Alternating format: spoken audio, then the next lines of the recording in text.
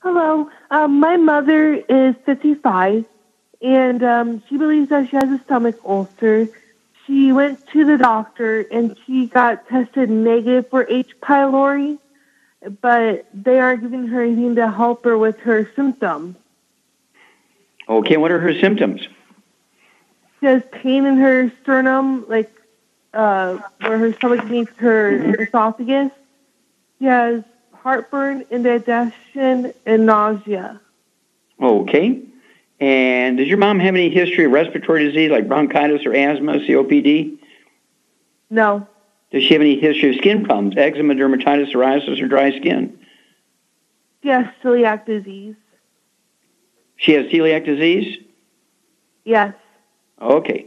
All right. Shar, are you there? I'm here, yes. Okay, what's going on here? Celiac disease is an extreme gluten intolerance. Yep. How much does your mom weigh, Melissa? 180. And how tall is she? 6 foot. Oh, I bet she played volleyball or basketball. No. Okay. All right. Char, what would you do for this lady who's 6 foot tall? I'd like to see her maybe 165. So at 180 is not that much overweight. She's maybe 15 pounds overweight. What would you do for her for all these digestive problems? She's got skin problems. She's got bloating, belching, burping, and the doctors tell her she's got celiac disease, but no cardiovascular stuff, but she's in all this distress. They didn't give her any medication. What would you do for her? I would get her on a gluten-free diet immediately, of course, and that will eliminate a lot of her symptoms. And then I'd get her on 2 healthy digestive packs. Okay.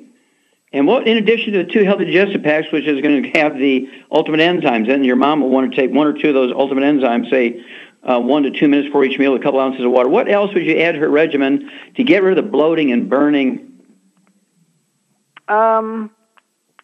She could take peppermint oil. Yeah, she get an A+ there.